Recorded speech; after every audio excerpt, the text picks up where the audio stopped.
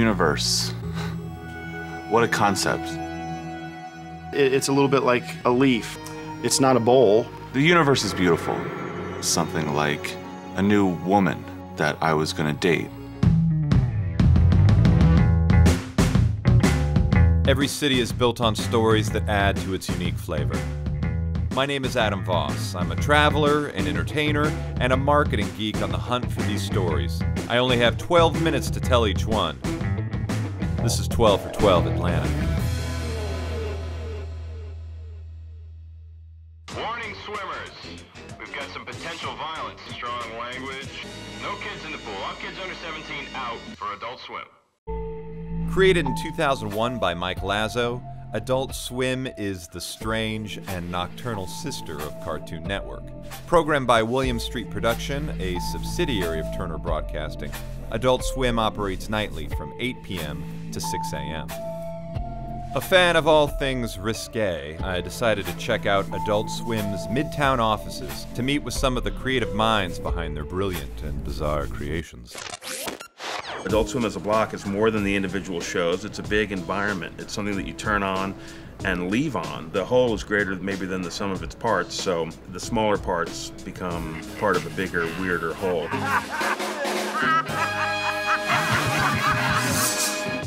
With everything we're doing, try to do something cool and interesting, and that approach has worked really well for us because no one else does anything like that. I mean, not in the realm of television. Adult Swim.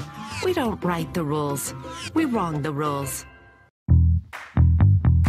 Every attempt that we have at Adult Swim is to do something unusual and surprising, and very often that's what makes it funny. And I think that has always been the appeal of Adult Swim. The stuff that we do does not necessarily behave like shows are supposed to behave. Can I call you Jack A, like from 227? Yeah. Jack! What did he say? Yeah, how about these prices? 1, 2, 3, 4. I came to work here October '93 with a little minuscule budget and a 13-week contract. You know, back in those early days of Cartoon Network, Ted Turner was still around running the company, and he was in no mood to make new shows. If I just bought 5,000 cartoons. We run those. So we had these guys who were working for Cartoon Network who were taking an old Hanna-Barbera cartoon and repurposing it to make this strange, weird talk show idea. Space Ghost Coast to Coast. Face it, Space Ghost! No! You're a spaceman that choked on a muffin! That, sir, is impossible because I am allergic to muffins! Oh, I'm sorry. Most of the shows that we make here are produced by people who work here. It's been a successful model for us so far. I started in 1995 as a PA on Space Ghost Coast to Coast. That was the first seed of Adult Swim. So you guys started making shows like Space Ghost in-house? We started building up. Matt and Dave were working on Space Ghost, and they had this idea that this Happy Meal would come be guests on Space Ghost. Yes, silence is golden. Like my delicious golden fries. They come with a kid's baffler meal. Baffle yourself with flavor. Okay, we heard you!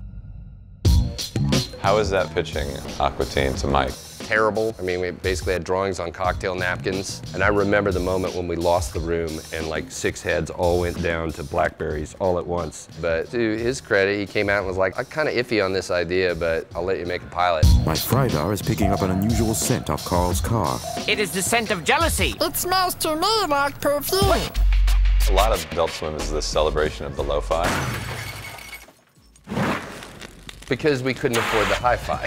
I mean, it's not really a celebration. I mean, it's more like, look, this is your birthday, son, you know, you can either have cake or the noisemaker. You can't have both. You better have fun with it. The cost of diesel's drying up the trucker money.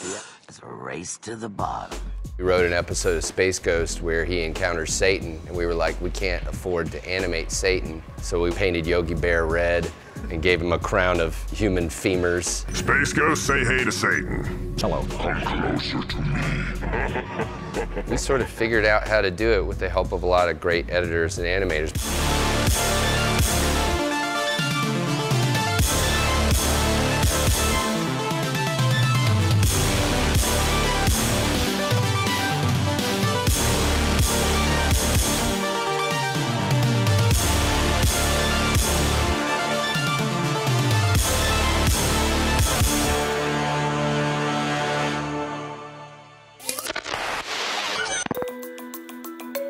After the success of their initial block, Adult Swim continued their non-traditional approach by taking chances on new creators. The creators at Adult Swim are given more creative freedom than, I would say, any other network. Here, the best ideas sort of tend to win out, but we don't have to do it for a whole room of other people. It doesn't get focus tests. The creators engaged, and they're not just engaged with the show, but they're engaged with how people talk about the show, how the show is presented. I'm looking at how much money they're raking in, Morty. This could be our next big business, Morty. Jeez, Rick, I hope you're not implying or insinuating. Shut up, stop, no. What is the riskiest thing you guys have ever done? I think for me, we did an episode where, due to a clerical error, Gary is supposed to be an angel. Can I gouge his eyes out one more time? I'm afraid not. But unbeknownst to him, there are shrunken versions of his demon friends up his ass that are gonna take photographs and spy on heaven. And we show his ass, and the demon's coming out and arguing with him. We hacked into St. Peter's book to get you up here so I could spy on their whole operation. God loves me, and his love is as pure and as white as Gwyneth Paltrow's belly button. I'm amazed still that they let us do that. That's something we can do now on cable.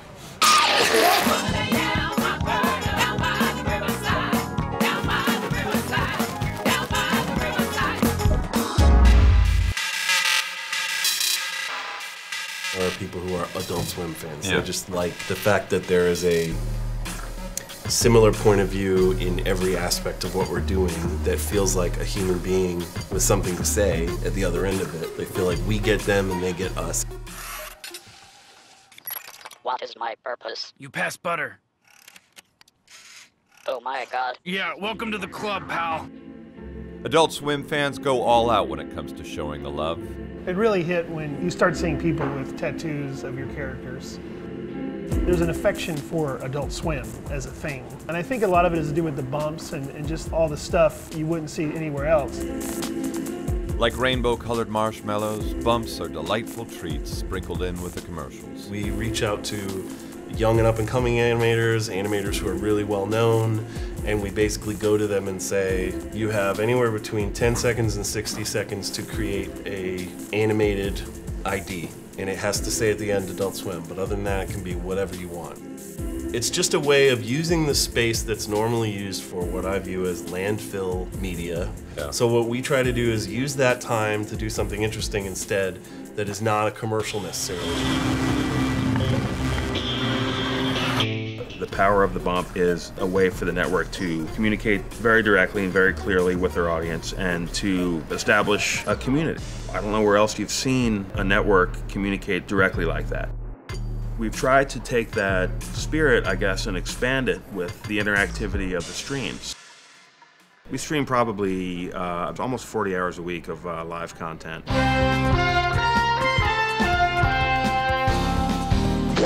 What Do Flowers Taste Like by Sally Skinner. No. It's bitter. Is it gross? It's bitter and angry. Listen, Jonathan, taste this leaf. The streams are a place where we can try stuff out. It's a safe space to do things that can go very wrong. Go forth and kill! Oh, shit! Whoa. Get up, little buddy! The live streaming shows all began with Fish Center Live. When you started doing this, did you think it would have this amount of success or just connection to your fans? When we started it, we had a fish tank and we talked over the fish and we'd said there was the blue one. So no. But the second or third day of Fish Center, I put up the phone number and my phone started ringing. We knew we had something when people could call Adult Swim and ask them a question about what kind of fish is that. And the weirdest thing happened. Months later, one of the fish died.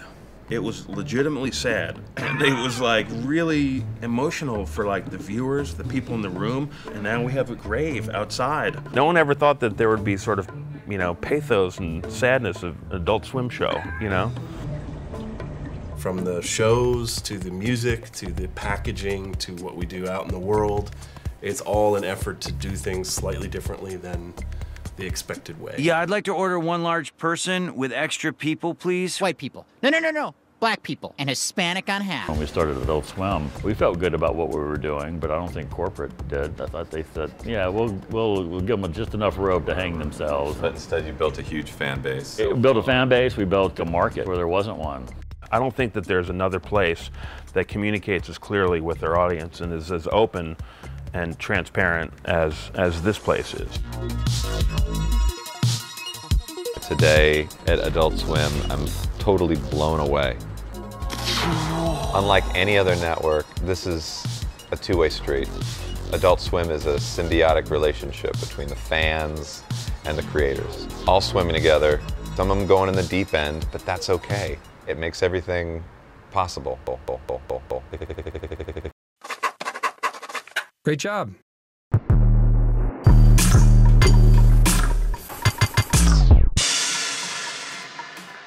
Is that what you got for our 12 minutes? Yeah, we're 12 You're minutes. 1 minute too long.